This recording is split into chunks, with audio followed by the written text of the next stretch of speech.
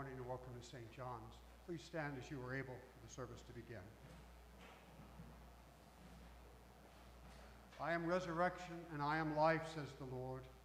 Those who believe in me, even though they die, will live. And everyone who lives and believes in me will never die. For I know that my Redeemer lives, and that at the last days will stand upon the earth. And though worms destroy this body, yet in my flesh shall I see God, whom I shall see and my eyes behold, who is my friend and not a stranger. We do not live to ourselves, and we do not die to ourselves. If we live to the Lord, and if we die to the Lord.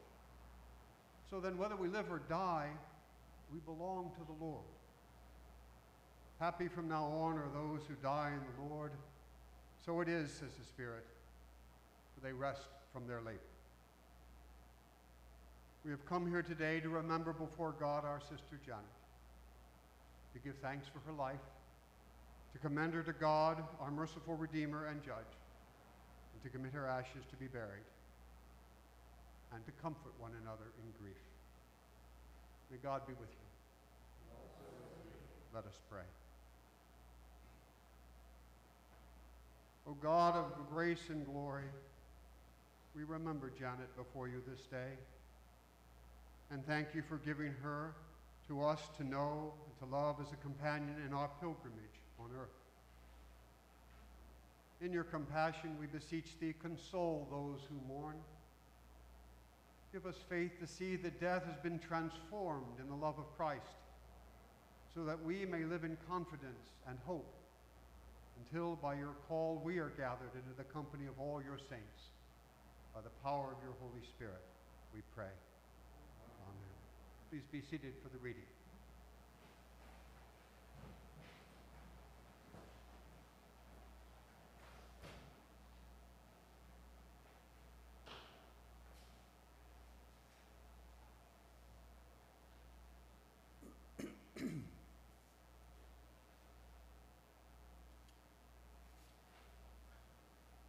This is a reading from St. Paul's first letter to the Corinthians.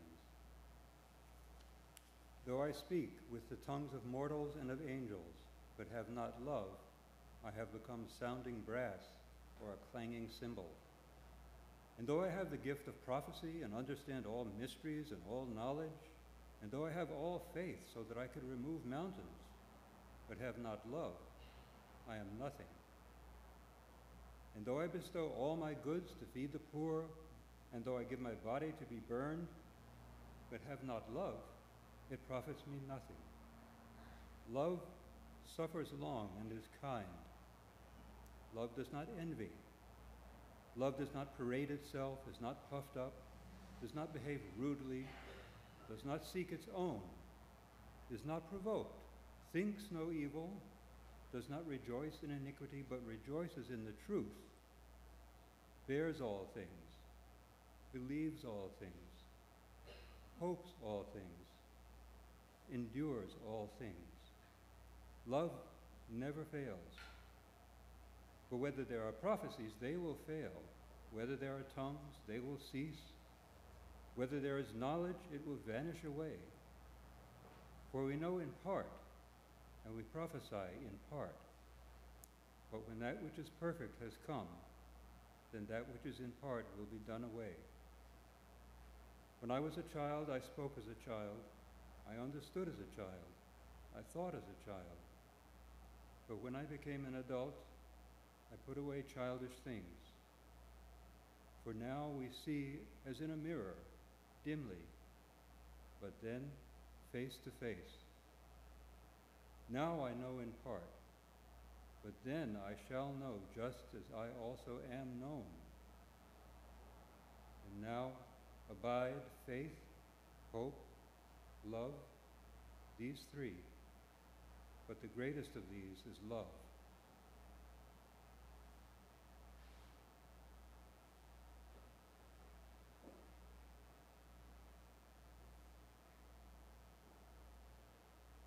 Please join together in saying the 23rd Psalm as printed in your bulletin.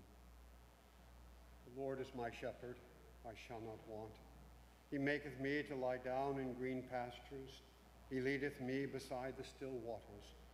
He restoreth my soul. He leadeth me in the paths of righteousness for his name's sake. Yea, though I walk through the valley of the shadow of death, I will fear no evil, for thou art with me. Thy rod and thy staff, they comfort me. Thou preparest a table before me in the presence of mine enemies. Thou anointest my head with oil. My cup runneth over. Surely goodness and mercy shall follow me all the days of my life, and I will dwell in the house of the Lord forever. Here ends the readings, and the family remembrances are welcome at this time.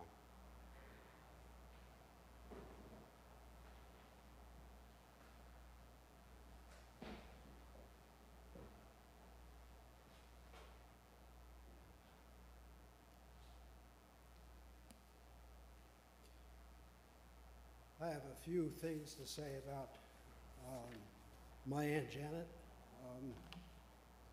I'll try to keep my voice up.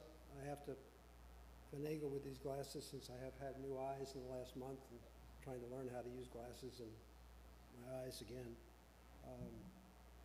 Janet Chenery was the last of her family generation of Peter Chenery, her brother Burnley Chenery Wadsworth, her sister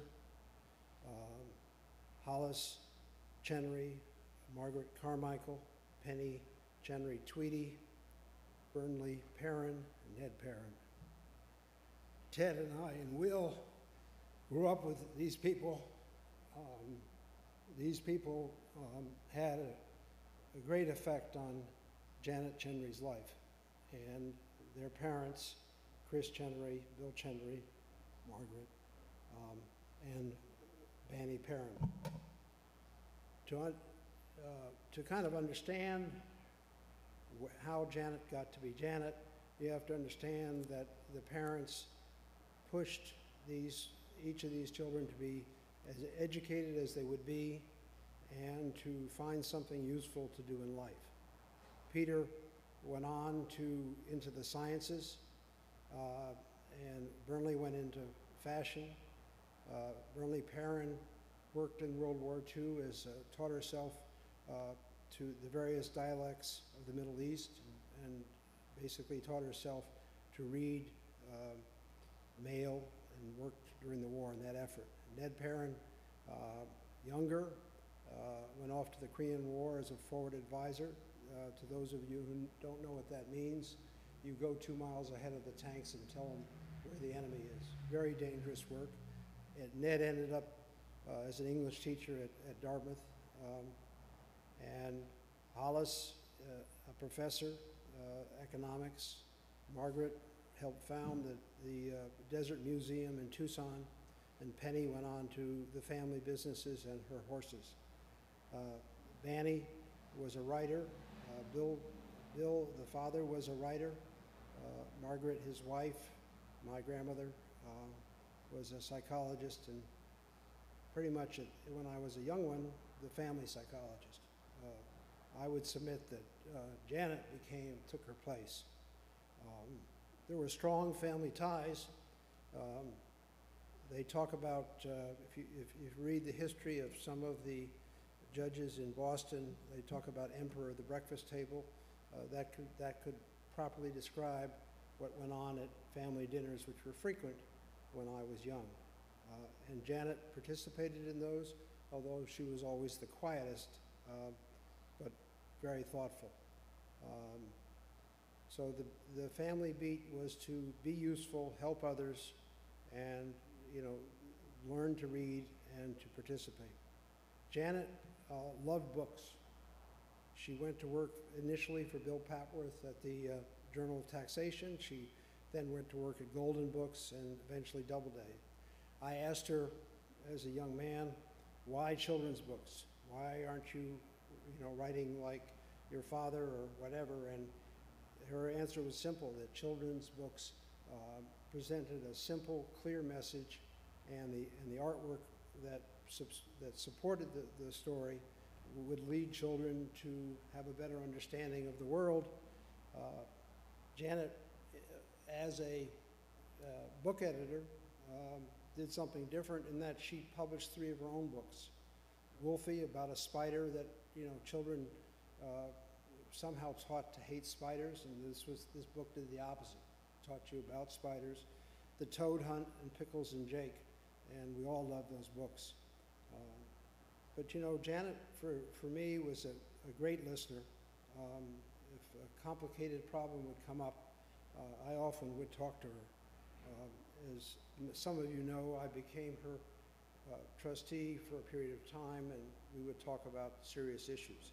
But what I did in preparation for this talk today was to talk, since I had moved away from this area almost 30 years ago, or more than 30 years ago, I talked to a lot of folks, and Owen told me about her empathy for everybody, which repeated.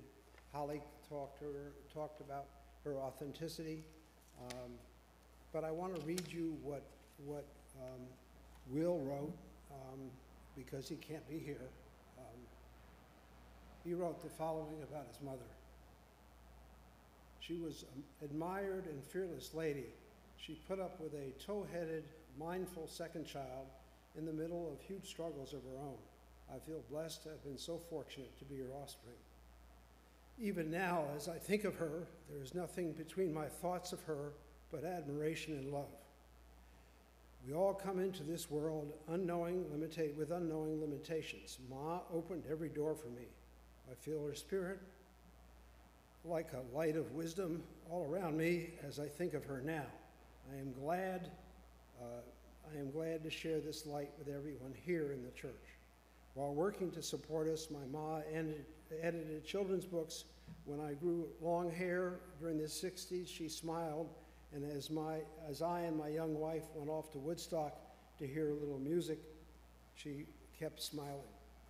And my comment to Will after that was, "And you stayed in Woodstock." And that's where he's lived. And Corey wrote me when she was about 8. Aunt Janet had a kind and stately warmth, and Corey, my daughter, who's sitting in the back row there, Aunt Janet had a kind and stately warmth encountered in few other people. Though she said little, she listened with conviction, looking at you straight in the eyes and seeking to understand more than just what you said. What you felt was clearly paramount to her. One of my clearest memories was telling her a long and likely silly idea for a children's book about a frog.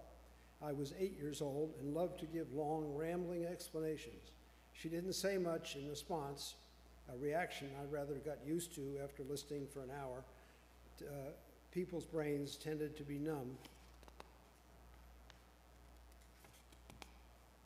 A few days later, Janet called me and asked whether I had been upset by her lack of response, and of course I was not, and she told me what in fact she thought I should do with my story. That was typical of Janet. Ted wrote me that about an incident he best remembered of his mother. The first time Gabrielle and I saw Janet after my return from India and our nearly instant marriage, as we walked into the living room, Janet walked out of her room and welcomed Gabrielle with such genuine and relaxed openness that, as Gabrielle has said, it was as if they were old friends just meeting again. This is the essential kindness that resonated with both of them and endured throughout Janet's life. My own experience with Janet is exemplified by a story that one of these typical family dinners that we had, and Ned Parent at the time was a young English literature professor, and as some would do in our family, staked out his position that the only real literature is classical literature and everything else doesn't matter.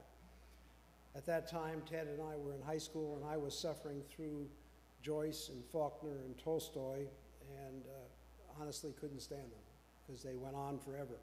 Can you imagine, we were in 11th grade reading Joyce and spent hundreds of pages on a June 16th, 1904 incident, the Great Stream of Consciousness, and I couldn't understand why anybody could, bore the reader so long. Anyway, Janet said nothing, listened, came up afterwards and said, you might try Nero Wolfe, you might try John le Carre, you might try Donald Leon, you might find some interest there. And of course I did, and I still, as many of us do, read mystery stories. There's nothing that a great mystery writer can't say that a classical writer could say. One of my favorite John le Carre statements is what I call understatement. We're all fallible, but some of us a little more than others. Anyway, lifelong, Janet would send me the New Yorker subscription every Christmas, which she was concerned that I would look at different points of view. The final thing I want to say is that my grandmother Cunningham was Irish and had a number of Irish sayings, but perhaps what was most meaningful, if I can find it, was what was next to her bed. It was an Irish blessing, and it goes as follows. May the road rise up to meet you. May the wind be always at your back. May the sun shine warm on your face. The rains fall soft upon your fields. And until we meet again, may God hold you in the palm of his hand. When we have the reception, I would like you each to look at Janet holding my grandson about 6 months ago. That's not your blue book. Sir, David? David? You're taking away the prayers. If you don't want to pray, you don't have to.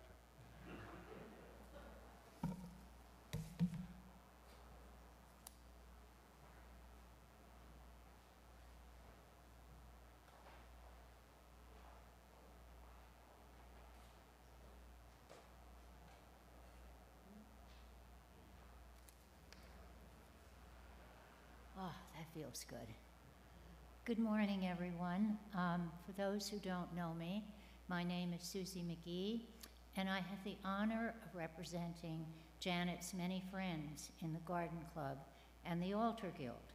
As I spoke with people about their remembrances of Janet, a very consistent picture emerged, best expressed by the citation that she was awarded at the last annual Garden Club meeting.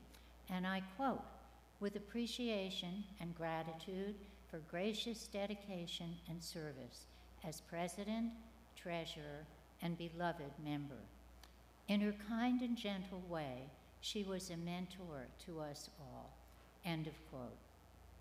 Janet has also been referred to as a lady, always impeccably dressed and beautifully groomed, a friendly, quiet, gracious presence with a twinkle in her eye, modest about her many accomplishments, intelligent, capable, and very good company. She was an active and productive member of the organizations that she chose to be a part of. And people involved in the church's annual bazaar still, in fact, this particular past year, talk about her ginger honey, for which she was famous. Janet is also remembered for her sense of fun and her firm opinions and standards. Many was a time that she was seen with Burnley, Carol Ward, and Marion Pennell, giggling as they made their way to the GW Tavern for dinner after a hotly contested rubber or two of bridge. In short, we will miss her lovely, gracious presence in our lives, and our sympathies go to you, her family.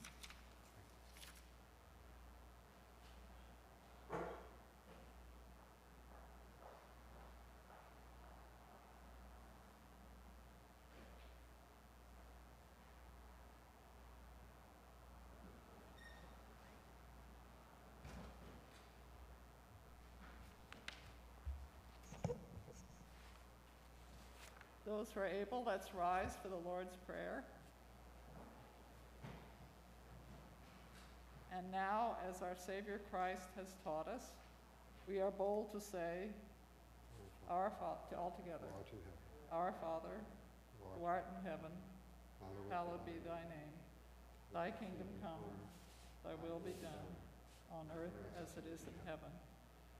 Give us this day our daily bread, and forgive us our trespasses, as we forgive those who trespass against us. Lead us not into temptation, but deliver us from evil. For thine is the kingdom, and the power, and the glory, forever and ever. Amen. Be seated or stand as you like. For our sister Janet, let us pray to our Lord Jesus Christ, who said, I am resurrection and I am life. Lord, you consoled Mary and Martha in their distress. Draw near to us who mourn for Janet, and dry the tears of those who weep. Hear us, Lord. You wept at the grave of Lazarus, your friend. Comfort us in our sorrow. Hear us, Lord. You promised eternal life to those who seek God. Bring our sister into your all-encompassing eternal love. Hear us, Lord. Our sister was washed in baptism and anointed with the Holy Spirit. Give her fellowship with all your saints. Hear us, Lord. She was nourished with your body and blood. Grant her a place at the table in your heavenly kingdom. Hear us, Lord. Comfort us in our sorrows at the death of our sister. Let our faith be our consolation and eternal life our hope.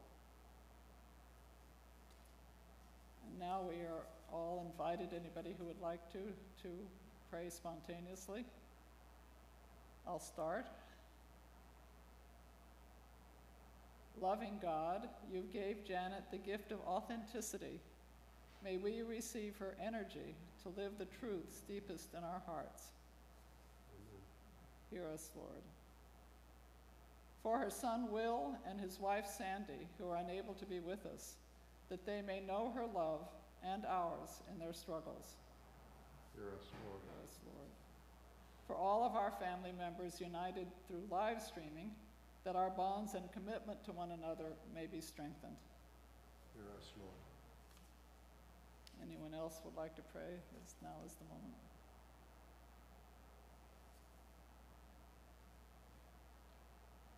Father of all, we pray to you for Janet and for all those whom we love but see no longer. Grant to them eternal rest. Let light perpetual shine upon them, and may her soul and the souls of all the faithful departed, through the mercy of God, rest in peace. Give rest, O Christ, to your servant with your saints, where sorrow and pain are no more, neither sighing, but life everlasting. You only art immortal, the creator and maker of all, and we are mortal, formed of the earth, and to earth we shall return. For so you did ordain when you created us, saying, you are dust, and to dust you shall return. All of us go down to the dust. Yet even at the grave we make our song, Alleluia, Alleluia, Alleluia. Give rest, O Christ, to your servants with your saints, where sorrow and pain are no more, neither sighing, but only life everlasting. Merciful Savior, we commend now Janet to you. Receive her, we beseech thee, as a sheep of your own fold, a lamb of your own flock, a sinner of your own redeeming. Accept her into the arms of your mercy, into the blessed rest of everlasting peace, and into the glorious company of your saints. Amen. And finally, may that peace of God, which surpasses all our human understanding, may it keep your hearts and your minds in the knowledge and love of God, and of his Son, Jesus Christ our Lord.